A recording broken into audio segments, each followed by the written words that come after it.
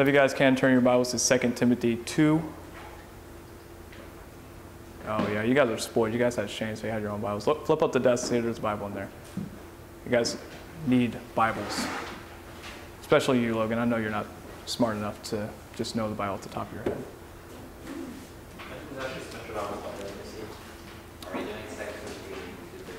2:22. So Marcus, you want to read that one little verse once everyone gets there? 2 Timothy 2:22.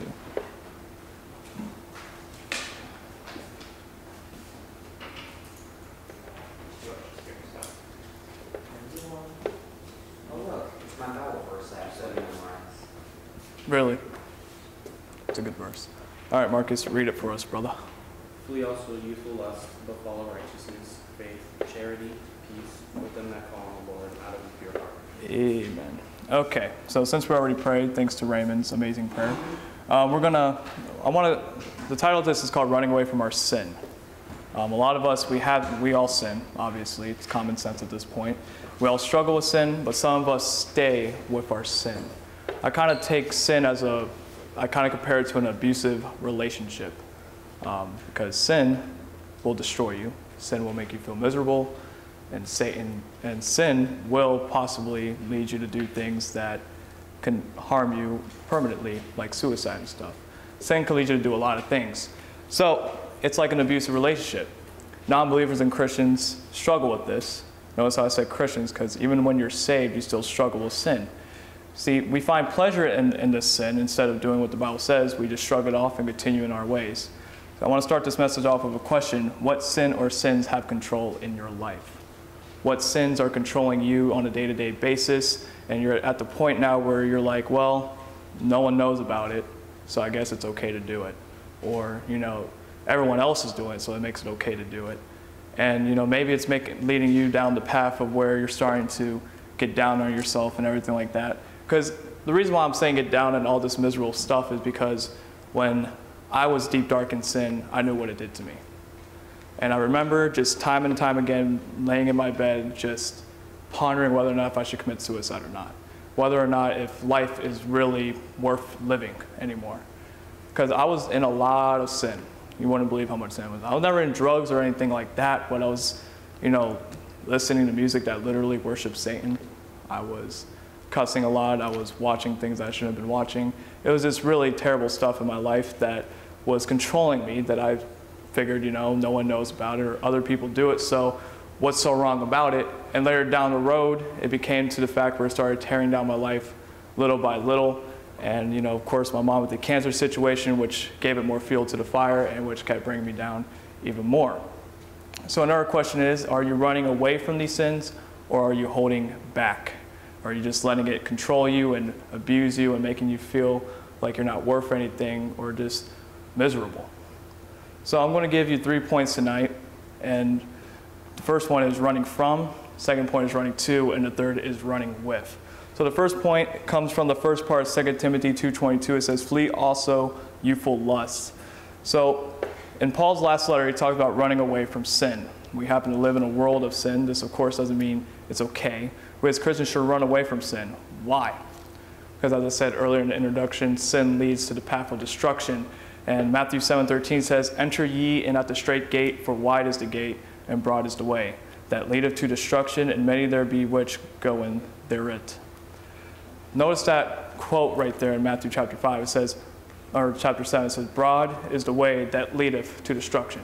So if you don't know what a broad path is, it's basically a super wide path. All right, it has a lot of space, and it'd probably be like this room. It's really broad, it's really open. Just get rid of the desk. But it's a nice open space where you can walk through. The passage is mainly talking about salvation, eternal separation from God, but we can make it into the sinner. Okay, we look at sin and we see it and we're like, okay, Satan is tempting us here. As we see in Genesis, when he goes to tempt Eve, he tempts her through the eyes, he tempts her through confusion and making it seem like it's okay. Now, Eve could have went the narrow way and fight off the temptation, but instead she went the broader way, the easier way, and just did the temptation and did the sin. Many times today we come to that realization, New Year's resolutions. I'm going to stop doing this that's bad in my life because it's wrong. Maybe for about 2 to 3 weeks, you're doing great. And then somewhere down the road, you start doing it again. And then you're right back to where you were on New Year's. That's just a silly illustration. But as you can see, you went the easy route by saying, you know what, this is too hard to beat off this one sin. I'm just going to take the broad way again. But notice how it says it is the path that leadeth to destruction. It doesn't say, well, if you enter into the gate of the broad path, everything's going to be fine. You just went the easy route. No, it says it will lead to destruction. So let's talk to the Christians real quick. Christians are called to do things. That might not just be ministry purposes, but it could be, God may be calling you to be something else in life, some kind of job field that he wants you to be in. So we know what the Bible says. We know what God wants us to do some point down in our life if we're in his word. And let's just say, let's just make a silly illustration again and compare things. Say Marcus is called to be in the mission field, okay? God calls him to be a missionary to China. And he gets a job offer from this one place that says, we'll pay you this amount, but Marcus knows that's not what he's called to do. And let's say that job offer is something ungodly, kind of, let's say a politician. And he's doing it just for the money, he's doing it for the wrong purposes, deceiving people, trying to get them to vote for him. But he knows what he was called to do the whole time, that was to go on the mission field. We see Marcus went the broader path because the position was open to him. It was more money. It was way easier than being on the mission field, going to China and getting paid very little money and trying to get churches to support you. So Marcus decides, hey, you know what? He's most likely going to choose the politician route. So James 4:17 says, therefore to him that knoweth to do good and doeth it not, to him it is sin. So Marcus knew what he had to do. He knew what he was called to do, and he knew what was right and wrong. But he decided to do what was wrong, which makes it sin. Many times today, it's wrong to cuss. It's wrong to do a lot of things that you do. But instead, you look at it and you're like, who cares? And you can do it anyways, and you sin. And there's going to be a time in your life when you're going to come to the realization that what you have been doing has been no good for you this whole time, and in fact has been destroying you. And that's why it's like an abusive relationship. We see times in marriages, the husband comes home drunk and beats on his wife. And most of the time, relationships like that, you go to the woman who decided to marry him. A lot of times the man she knew was not saved. She knew he had nothing to do with God. And she's a Christian and she knows what God wants. And maybe that wasn't the man God wanted her to be with. But, he calls her beautiful, he calls her this, he calls her that, and she fell in love. And she goes with him. You can see she took the easier route instead of waiting for God, and she took the first opportunity. Her sin destroyed her. Instead of waiting on God, she went from a man who had nothing to do with God, lived an ungodly lifestyle, and she got beat for it. Because the man had nothing to do with God, he decided to do his own sin. And of course, that affected her and her marriage. But there is a choice that she has in this. And just to let you know, I do not support divorce unless it's for certain reasons. And that is, she has a choice to run away from that sin. You have a choice to run away from your sin, whatever it can be. You have the choice. Now, whether or not you're going to do it or not is the big thing. No one says it's easy to run away from sin. When I was about 15, and I was in a really dark time in my life, and many of you in here know Jake. He came to me and he started talking to me about it, and he recommended me go talk to John. It's kind of funny how this is kind of role reversal between me and John, but I look back on it and it was rough trying to change, trying to run away from my sin. The first month, I knew what I had to do. I had everything planned out of how I was going to do it. I was in this a lot. I was in prayer a lot. But the temptations were still there. And to the point, because see, Satan isn't going to let you just get away. He's going to try everything he can to keep tearing you down, and to the point where you just give up on life. And he knew that God was working in my heart and trying to get me, and God was molding in me and making me to the person that he wanted to be. And I believe that he did it because we look at the time that the church is going through right now. that he has put me in this position to speak to you guys and to speak to the adults on Wednesday nights. Now let's take a look at this. If I would have decided to take the broader route, and that is to continue doing my sin, and keep missing church every Wednesday and Sunday, and if I do show up, I look at John and be like, just hurry up and shut up and finish your message, then I wouldn't be here right now, and I don't know how the youth group would be. I don't know where Raymond will probably be the one speaking to you guys right now, and that's it. You guys don't want that? Yeah, you don't. But you see, through my decisions of getting right and running away from my sin, God has been able to mold me and make me to where I am today. I have been able to help many of my friends who have struggled with the same things I have struggled. I have been able to witness to people. I've been able to help people with their lives because God has molded me and made me the way that He wants me to be. And if I never have decided to run from my sin, who knows where I'll be in life. I'll be somewhere probably that I don't even want to think of where I would be. But let's say that you want to run from your sin.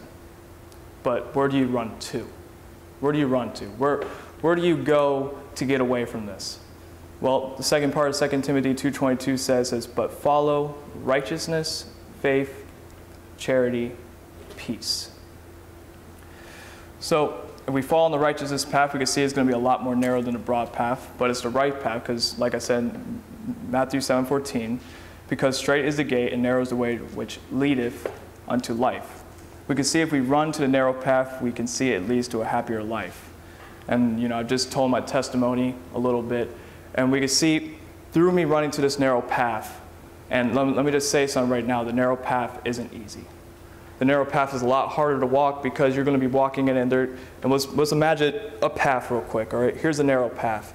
It's just this little space, and there's holes, there's ditches, there's obstacles coming out in front of you, and you're doing everything you can to stay on this narrow path and to continue pushing forward to that gate that leads you to life and to lead you to an amazing relationship with God, to where God will be able to use you and be able to give you countless of blessings that you can ever think of. But somewhere along the line, when you're on this narrow path and you're walking in it and you're running to it, you're going to know there's going to be something that's going to happen. You're going to probably fall. Okay? You're going to fall in one of those ditches. You're going to either probably hit your head on one of the obstacles or something and fall down, which is important because God's there to pick you back up, which we're going to get into the other point. But all because you're walking a narrow path, don't think right when you fall, it's over. You're back on the broad path. You're going back on the way of destruction. No. It is your job to realize, look, I fell. Call upon the name of the Lord, and He will pick you back up. He will do it. There is countless of times in my life when I was walking, and still today, I'll be walking this narrow path, and there'll be times in my life where I'll catch myself falling. Because I'm not perfect. I have a fleshly nature. I'm not perfect at all. But there's times where I'll just call upon the name of the Lord and He'll pick me back up. He says, get back to work and finish the job that I have you to do. So you've now just ran away from your abusive relationship. You start realizing you're getting happier as you walk down this narrow path because you're realizing, hey, I'm not doing this anymore. I'm actually beating the stuff that was pushing me down, and now you're being uplifted. And the great thing about this is not only when you start changing your life to be a better person, people are going to realize it. I remember my friend Dylan, when I first started changing, he thought, whoa, what's going on? And I told him what happened. And this led me to a way of witnessing to him, because Dylan is not a saved person. He's an atheist. He has nothing to do with God. In fact, he actually hates God. But he saw what God was doing in my life, and he goes up and asks, he's like, so what happened? And I told him. I was able to witness to him about 3 or 4 times, and he believed what I was saying because there was living proof that God changes people that call upon Him, that allow Him to mold and shape you into the way and the person that He wants you to be. But to do that, you have to stay on that narrow path. You can't jump off of it, get back on that broader path, and start going back to the path of destruction. You have to walk the narrow. There's going to be people in your life that are going to try to bring you down, which brings us to the third point, which is, who are you running with? We look today in many Christians' lives, they have friends. And a lot of times they're not godly friends. And those are mostly the friends that are going to try everything they can, unintentionally of course, bring them down and bring them back onto their path, which is the broader path. they're going to do everything they can. Which, here's what 2 Timothy 2:22 says. It says, with them that call on the Lord out of a pure heart. You need to have friends who are godly.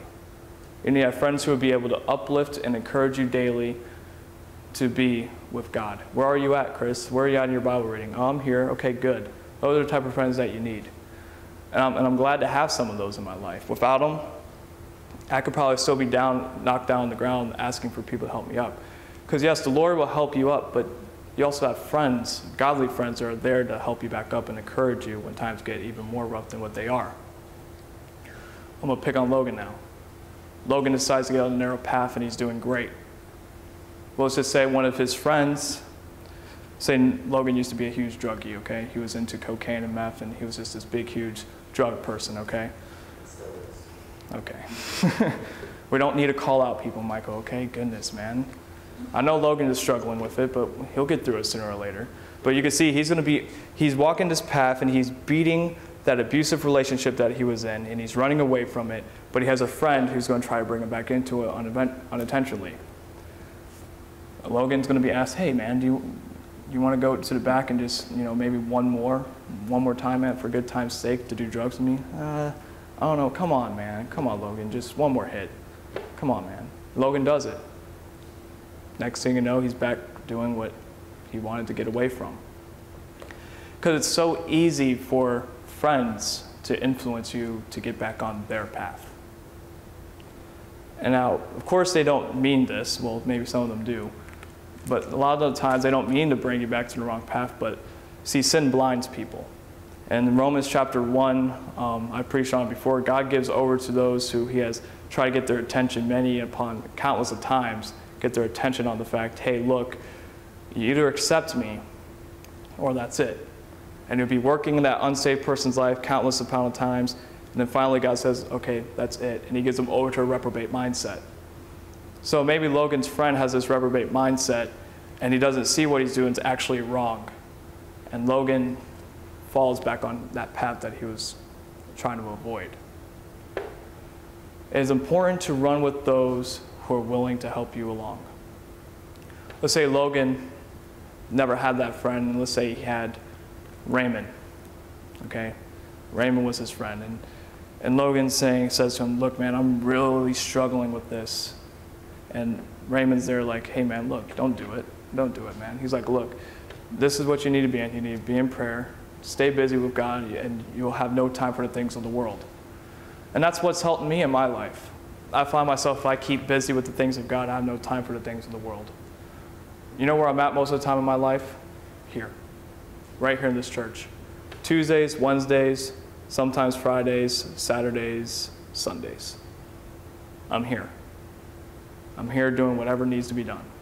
That's preaching to you guys, or just coming to church to hear pastor preach, or that is to help pastor out, like this room right here is to be full of junk, full of books, and those things over there, cabinets, and I picked them all up basically and moved them into that room. I was here at the church doing the things that I knew was right. I didn't have time to go and, maybe do something I wasn't supposed to do. I didn't have time to, let's say, possibly, even though I never did drugs, have the urge to do it. I never had the time to do any of this stuff because I was here doing the things of God instead of the things of the world. So we see in Matthew 14 about the godly friend that we need to have, okay? And this is a very familiar story in the Bible, but it has a lot of truth in it. And that is in Matthew 14, where is it? Matthew 14, 29 through 32, it says this, verse 29. Why is my notes all messed up? Okay, verse 29, it said, and when Peter was come down out of the ship, he walked on the water to go to Jesus. And verse 30 says, but when he saw the wind boisterous, he was afraid and beginning to sink. He cried, saying, Lord, save me. Immediately Jesus stretched forth his hand and caught him and said unto him, O thou of little faith. And he picked, he picked Peter up when he was sinking in the water. Okay, he just immediately, Jesus stretched down his hand, picked him up, and led him back to the boat and said, O thou little faith, where dost thou doubt? And when they were come out into, so we can illustrate the story into this. the water that Peter was walking on is a narrow path, okay? And in this narrow path, everything is rough. The ground, like I said, is rough, has like holes and ditches in it. There's obstacles everywhere that can knock him down. And it's just a very violent path. And Peter gets on this path and he sees how rough and intimidating the path is, and he falls. Okay, he loses sight of the things of God and he falls. And when he falls, notice Peter's reaction to this. He called on Jesus. He didn't wait till he was all the way at the bottom of the sea, going boo, boo, boo, boo, boo, no. Right when he started sinking, he said, God, help me, I'm about to sink. And God, without hesitation, didn't say, well, I told you to keep looking at me. What are you doing? Oh, you're going down further. Well, you want me to help you? I don't know.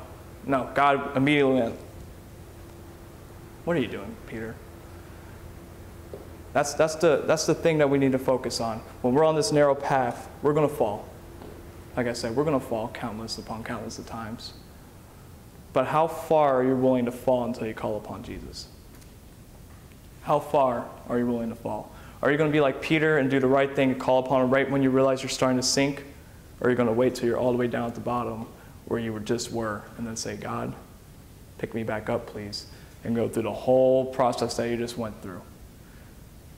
See, people use that story as a way to diss Peter and saying that he had little faith. But we could also give Peter credit because he didn't wait till he was all the way down drowning and basically dead until he called upon Jesus. He waited while he was still perfectly alive and breathing and just fell a little bit and said, God, help me back up. So, we could see in 2 Corinthians 6:14 about the friends that we need to have. It says, be ye not unequally yoked together with unbelievers, for what fellowship hath righteousness with unrighteousness, and what communion have light with darkness? These unbelievers that Paul is talking about here could also be believers of Christ. We're going to touch on this a little bit. There's Christians out there who are willing to seem like they're walking the narrow path with you. Oh yeah, man, yeah, keep doing the good things, keep doing the good things. But as you focus, as you're doing that, little do you know they're going to start saying, oh, you're going to church? Why not just, skip church this 1 week, man, and let's go out and do something fun. Oh, you're preaching. Oh, well, I guess that's good. He's like, so what made you decide to do that? Are you sure you want to go to church today? Are you sure you want to do this? Are you sure you want to go to the church and help? Are you sure you want to go to that Bible study? You don't really need to go to it. You could just stay home or something like that, or go over to my house and we could chill or something. And next thing you know, you realize they start dragging you down. I have a friend who's a Christian who I realized unintentionally started dragging me down their path. Of course, I called upon God to help me before things got too bad. But, me and him were like this. We're like brothers. And he's a Christian. And he was sitting right where Gabby's sitting, right there. He was right there. And I can remember getting done preaching a message, and he says, Chris, can we talk? And I said, sure, let's go ahead and talk. And he decided to get things right with God. But he did it all for the wrong reasons. He did it so he could get back with a certain person, and he didn't do it for himself. So while I'm trying to help him stay on the narrow path, he starts doing things again, like drugs. He starts hanging out with friends that are leading him to doing drugs. He's cussing. He's doing things that he's not supposed to do with other women. And as I'm trying to help him, I realize my language is starting to get kind of bad. I realize I'm starting to have urges that I didn't have for a while. And I just realized he's unintentionally dragging me along with him. And there had been a point in time where I said, okay, I need to stop. I need to cut this off. Because 2 Corinthians 6:14 has truth. See, what it means by being unequally yoked, see, back in those days, they had a yoke. And what that will be is they'll have 2 cows, big, huge cows, and they'll have this thing put on their neck, and they'll be walking and plowing the fields with the farmer. But if they put a big, huge cow here, and then they put a little goat down here, what do you think that little goat's going to do? He's going to be getting dragged with that cow behind and getting hurt. So that was me. I was that little goat. with that big, huge cow. Christians, you will always be the little goat in an unequally yoked situation. You're never going to have more influence than those who are not on the right path. You know why? Because it's a wider path to walk and it's easier to fall than to stay back up on your feet. So let's go ahead and conclude this and we'll be done for tonight. And the thing is, Christians, don't stay in this abusive relationship that you have with your sin. Don't get rid of it. Start running to the narrow path. Run to the things of Jesus, and run with those who are willing to encourage you and help you to stay on that path and live a godly life. It's time to stop allowing sin to claim victory in your life and stepping over you and saying, see, I beat you again. I beat you again. You're nothing more than just a worthless human being who just keeps falling to me all the time. You need to stop letting it claim victory in your life and having it withhold the blessings of God from your life. But you need to instead run, and like I said, run with those who will help you so you can beat sin and claim victory in your life, where you'll be able to do God's will and be able to experience God's blessings in your life. Bow your heads and close your eyes. We're going to have a little bit of invitation here. I'm going to ask a question here to those of you who are Christians. How many of you here can say, Chris, listen, my life isn't godly? You know, I call myself a Christian, but in reality, I'm living like the world, and I'm saying the honor of God, and I have sins in my life that are tearing me down, and I need to run away from. How many of you in here can say, Chris, that's me? Don't be shy. You know, God, if God has a hold of your heart, don't throw him off. Like I preached to the adults last week, I preached about God getting your attention. Don't shrug it off. He's going to keep chastising you until you wake up. Now I'm going to talk to the unbelievers. If there is any in here. How many of you here can say, Chris, I'm that unbeliever where I always allow sin to win because I don't really believe in the things of God, but I feel something grabbing a hold of my heart tonight, Chris, and I don't know what it is. Let me tell you something. That's God trying to get a hold of you and trying to say, accept me into your heart. Change your life around tonight and start living to the things of God and not of the world anymore, so you can actually live a happy life. And not only that, but live eternally with the one who made you and not burn in hell for the rest of your life if you die. Don't put it off, because you don't know what life holds. Life is like a vapor. It snaps like that. And if you die here, and if you die, you know, on your way home from church and you're not saved, in hell you're going to be thinking, God tried to get my attention by saying, look, time to get saved. Because God knew what was going to happen. Some of you can say, Chris, God's calling me for salvation tonight. How many of you can hear say that? Raise your hand for me. Okay. So we're going to dismiss in a word of prayer. And I just want you guys to know, listen, I'm here for you. Raymond's here for you. Naomi's here for you. And if there's anything that you need to talk about or discuss, just grab a hold of us after the prayer. We'll be glad to talk to you. So let's pray. Dear God, thank you for this day, and thank you for allowing me to preach again, God. And God, I just pray that you use this message and you work it in the hearts of the teens in here tonight, God. And God, we know that there is a sin in our life that always will be holding us down. But God, just let us be able to claim victory over it and to run from it, God, and run to you and run with you, God, so we could beat it and never let it bother us again because we're with you, God. God, I pray if there is someone in here that is not saved, that you'll be able to grab hold of their heart tonight and where they will not be able to sleep tonight until they come to the conclusion that they need you in their life and that they need a Savior, God. God, we thank you for all the things that you do, God, and God, just help and just answer the prayers of the prayer requests that we had tonight, God. And God, we love you. And in Jesus' name we pray, amen.